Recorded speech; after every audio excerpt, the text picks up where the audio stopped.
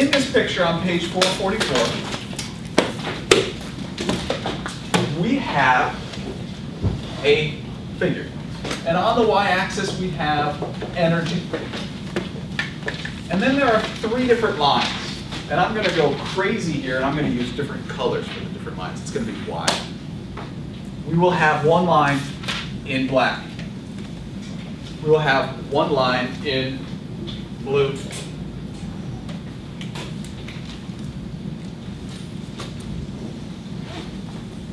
And we'll have one line in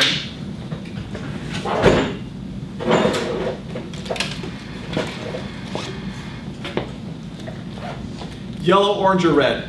Orange. Orange it is.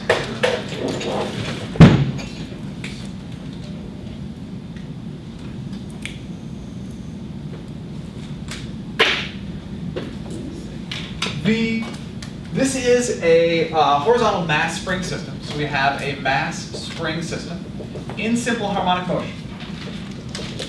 Along the x-axis, we have the position. The black line represents the kinetic energy.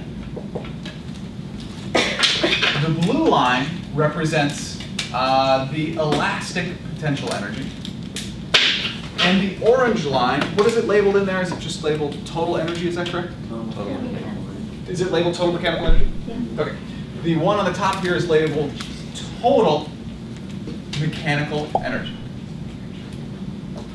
If you look at this in terms of positions, this one right here is position 1, this is position 2, and this is position 3.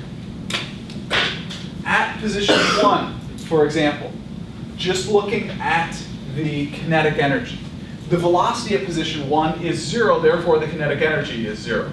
The velocity is at a maximum, therefore the kinetic energy is at a maximum. And at position 3, the velocity is 0, so the kinetic energy goes back down to 0.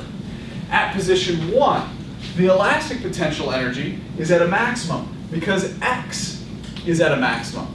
At position 2, x is at 0, therefore the elastic potential energy equal to 0. At position 3, x is again at its maximum value, therefore the elastic potential energy is equal to its maximum value. The line across the top is total mechanical energy. And this represents what major concept in this class? Knickerbocker. Conservation of energy. That line represents that the total mechanical energy is conserved. It never changes. It always has the same value. So notice with simple harmonic motion that you could also talk about conservation of mechanical energy because there's no friction. So mechanical energy is conserved. Great.